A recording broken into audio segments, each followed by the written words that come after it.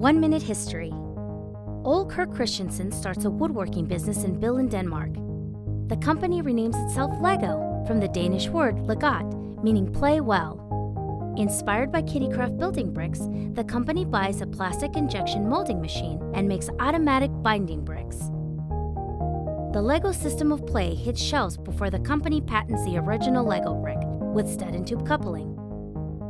The wheel is invented, Duplo is created, and the first Lego theme park opens.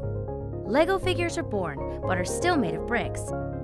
Lego Island is the first of many video games. The first Lego League forms, and the Lego Movie is released. Lego makes over 300 million wheels per year, making them the world's largest manufacturer. 18 out of 1 million bricks fail quality control, and there are over 400 billion Lego bricks on Earth, enough to be stacked to the moon and back 10 times.